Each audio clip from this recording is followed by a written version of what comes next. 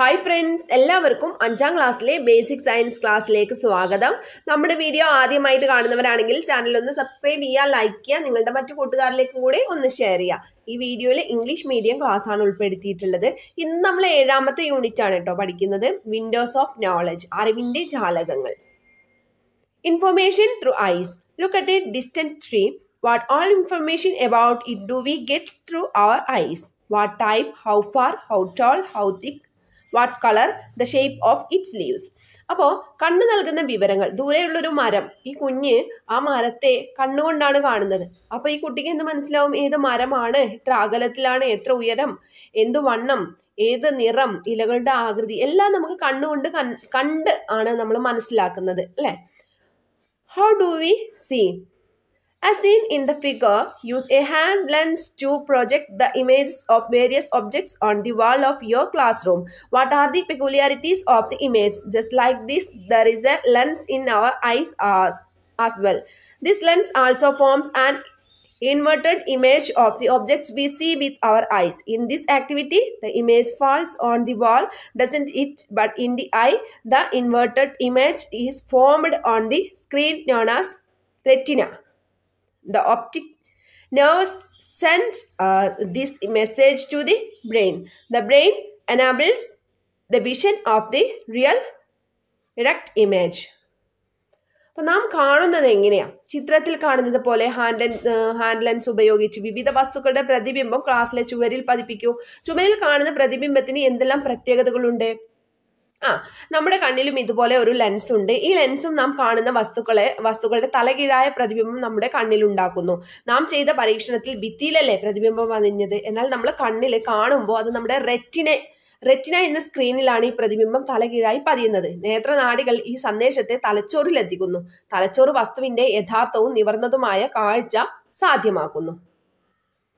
Compare the experiment you have done to form image using a hand lens with the ways we see objects.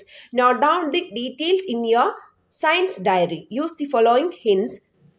Where do the images form in both the situations? What are the similarities of the image? Hand lens ഉപയോഗിച്ച് പ്രതിബിംബം ഉണ്ടാക്കിയ പരീക്ഷണം നാം വസ്തുക്കളെ കാണുന്ന വിധവും താരതമ്യം ചെയ്ത് ശാസ്ത്ര പുസ്തകത്തിൽ എഴുതൂ. താഴെ കൊടുത്ത സൂചനകൾ ഉപയോഗപ്പെടുത്താം. രണ്ട് സന്ദർഭങ്ങളിലും എവിടെയാണ് പ്രതിബിംബങ്ങൾ പതിഞ്ഞത് എന്നും പ്രതിബിംബങ്ങൾക്കുള്ള സമാനതകൾ എന്തെല്ലാമാണ് എന്നുള്ളതാണ് നമ്മൾ ഉൾപ്പെടുത്തേണ്ടത്. Why two eyes? Do these activities. Try to place the cap of the pen in your friend's hand. Try to catch a ball thrown up when it comes down. Try them out keeping both the eyes open and then with one eye shut. In which situation do you experience difficulty? അപ്പോൾ നമുക്ക് രണ്ട് കണ്ണുകൾ എന്തിനാണ്? കൂട്ടുകാരന്റെ കയ്യിലുള്ള പേനയിൽ നിങ്ങൾ top ഇടാൻ ശ്രമിക്കുന്നു. മുകളിലേക്ക് എറിഞ്ഞ പന്ത് വീഴുമ്പോൾ പിടിക്കാൻ ശ്രമിക്കുന്നു. രണ്ട് കണ്ണുകൾ തുറന്നും ഓരോ കണ്ണു വീതം അടച്ചും ഈ പ്രവർത്തനങ്ങൾ ചെയ്തു നോക്കൂ. ഏത് സന്ദർഭത്തിലാണ് കൂടുതൽ പ്രയാസം അനുഭവപ്പെടുന്നത്? രണ്ട് കണ്ണും ഒരേ സമയം ഒരേ ബിന്ദുവിൽ കേന്ദ്രീകരിച്ച് കാണാൻ കഴിയുന്നതിനെ ദ്വിനേത്രദർശനം എന്ന് പറയുന്നു. ഇതുമൂലം വസ്തുക്കളുടെ അകലം, സ്ഥാനം എന്നിവ നമുക്ക് കൃത്യമായി തിരിച്ചറിയാൻ കഴിയുന്നു.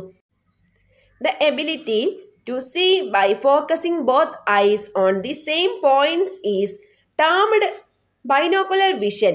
We get an accurate knowledge of the distance and position of objects by this.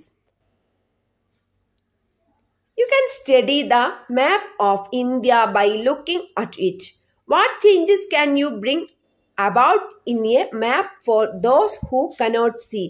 Can't you do something to help them touch and identify state boundaries, mountain and rivers? Can't you make with sand and thread soaked in glue maps that could be sensed by touch? Such maps are called embossed maps. You also try to make an embossed maps. അപ്പോൾ ഇവിടെ പറയുന്നത് നമുക്ക് ഇന്ത്യയുടെ മാപ്പിൽ, അതായത് പർവ്വതങ്ങൾ, നദികൾ, ഇതെല്ലാം തന്നെ നമുക്ക് കണ്ണ് കാണാത്ത ഒരാൾക്കാണെങ്കിൽ നമുക്ക് മനസ്സിലാവാൻ കഴിയുന്ന കാര്യങ്ങളാണ് പറയുന്നത്.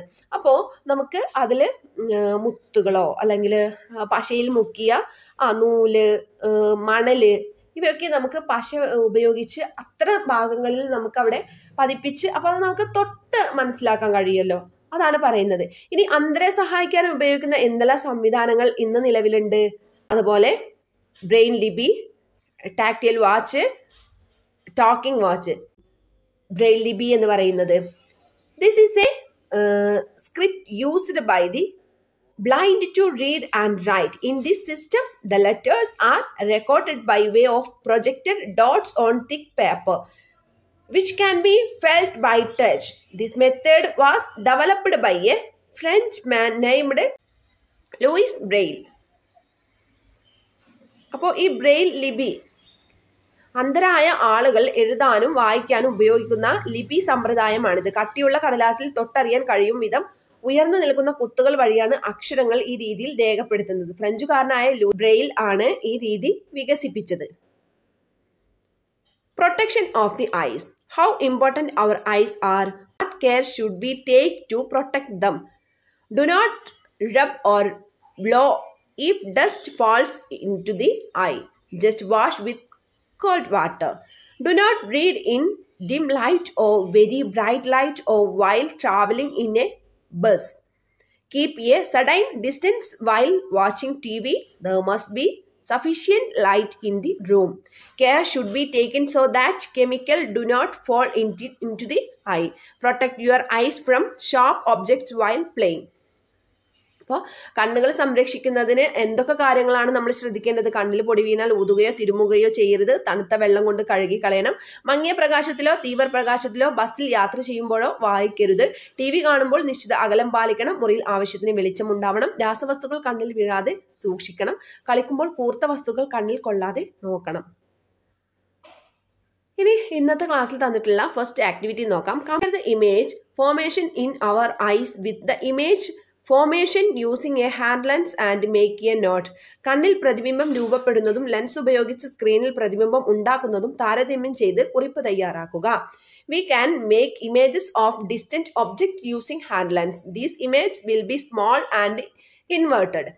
We have a lens in our eyes same like this. This lens also forms an inverted image of the objects we see with our eyes. In the eye, inverted image is formed on the screen known as retina.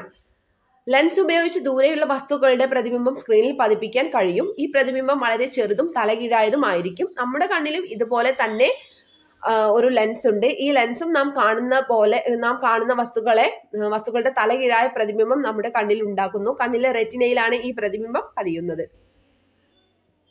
Activity 2. Prepare and embossed map of India. അപ്പോൾ നമ്മൾ എന്താണ് embossed മാപ്പ് എന്ന് നമ്മൾ പഠിച്ചു അല്ലേ. അപ്പോൾ നിങ്ങൾ ഈ ആക്ടിവിറ്റി നിങ്ങൾ സ്വന്തമായിട്ടൊന്ന് ചെയ്ത് നോക്കണം. ഇതുപോലെ ഇന്ത്യയുടെ ഭൂപടമൊക്കെ വരച്ചിട്ട് നിങ്ങൾ ഇതിൽ പറഞ്ഞിരിക്കുന്ന കാര്യങ്ങളും നിങ്ങൾക്ക് ചെയ്യാൻ കഴിയുന്ന കൂടുതൽ കാര്യങ്ങളും കൂടെ കണ്ടെത്തിയിട്ട് നിങ്ങൾ ഇതുപോലൊരു മാപ്പ് തയ്യാറാക്കണം. Activity 3. What care should be take to protect our eyes.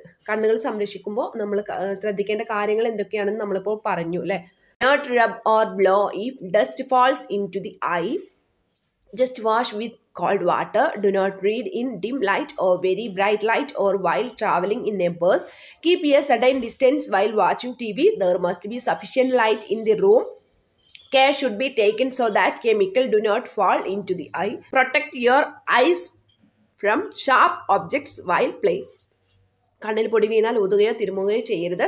തണുത്ത വെള്ളം കൊണ്ട് കഴുകി കളയണം. മങ്ങിയ പ്രകാശത്തിലോ തീവ്രപ്രകാശത്തിലോ ബസ്സിൽ യാത്ര ചെയ്യുമ്പോഴോ വായിക്കരുത്. TV കാണുമ്പോൾ നിശ്ചിത അകലം പാലിക്കണം. മുറിയിൽ ആവശ്യത്തിന് വെളിച്ചമുണ്ടാവണം. രാസവസ്തുക്കൾ കണ്ണിൽ വീഴാതെ സൂക്ഷിക്കണം. കളിക്കുമ്പോൾ കൂർത്ത വസ്തുക്കൾ കണ്ണിൽ കൊള്ളാതെ നോക്കണം. ഇന്നത്തെ ക്ലാസ്സിൽ ഇത്രയും ആക്ടിവിറ്റീസ് ആണ് തന്നിട്ടുള്ളത്.